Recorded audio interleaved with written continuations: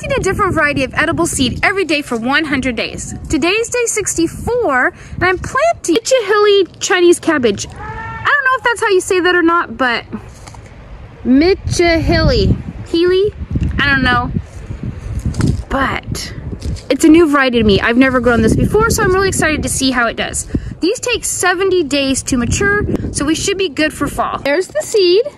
On this side of this tray, I believe these are cauliflower, but I didn't label it, so I don't really know. I'll have to go back in my videos and see. But I'm gonna plant all of this, 36, in this cabbage. Okay, I'm just putting one in each cell. Push a little soil on top. They only need about 1/4 inch of soil, so I don't like to give them too much. I only do one per cell. If they don't all germinate, that's okay. I have so many seeds starting. I don't think I'll be missing out.